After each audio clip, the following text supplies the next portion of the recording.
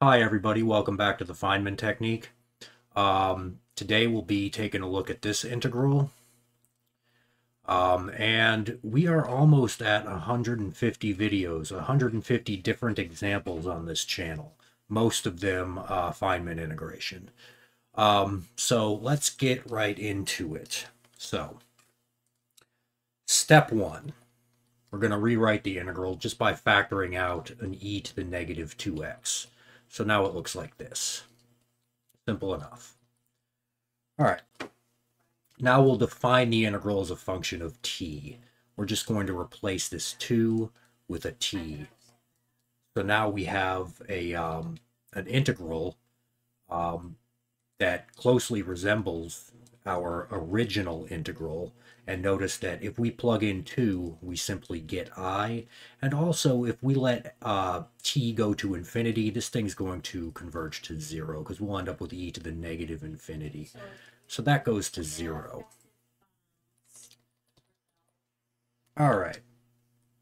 So next we're going to differentiate our function of t with respect to t using the Leibniz rule for differentiation under the integral sign. So what that allows us to do is bring this derivative right inside the integration. And if you take the partial with respect to t of this integrand, you know that this x will cancel out and it will introduce a negative sign. So this is what we end up getting.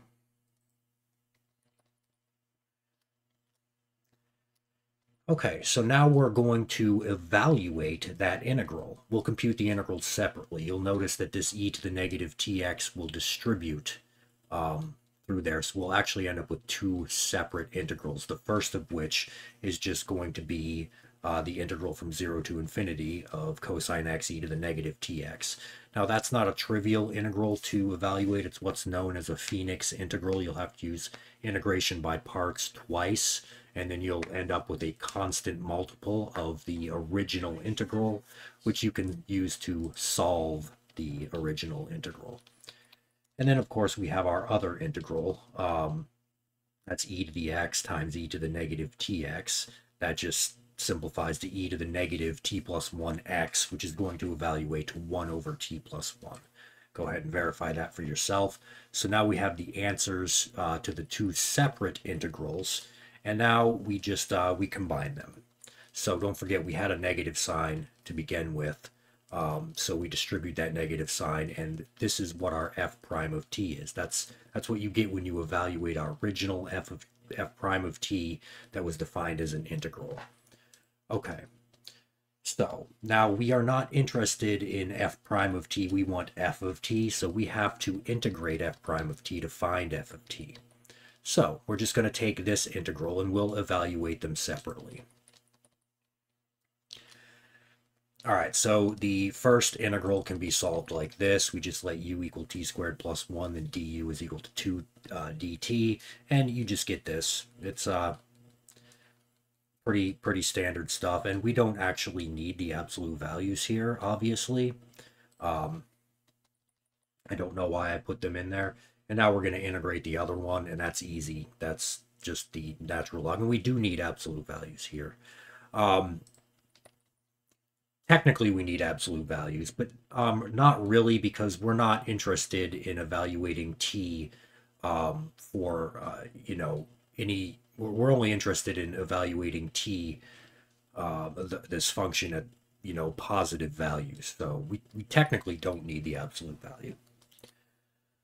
All right, so now we're just going to combine those results, and we end up with f of t is equal to this thing right here. Again, we don't need the absolute values because we are not evaluating our function of t at any point that would cause this term, right, this term inside the natural log to be negative.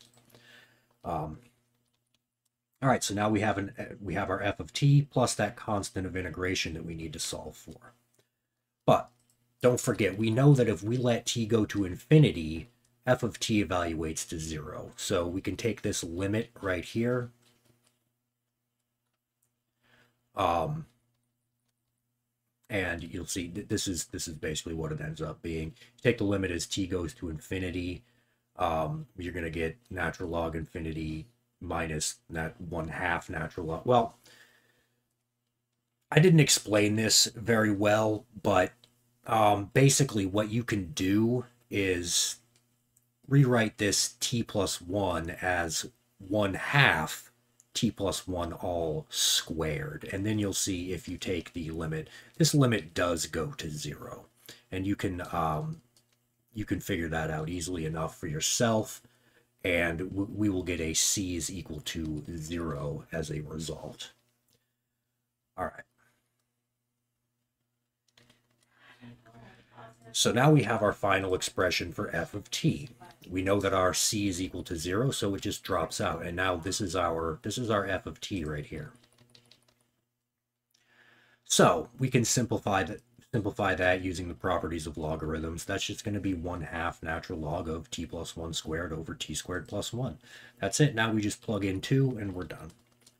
So we evaluate f of t at 2, and we get 1/2 natural log 9/5. So this integral right here evaluates to 1/2 natural log 9/5. All right, guys, I hope you enjoyed that, and we'll see you next time.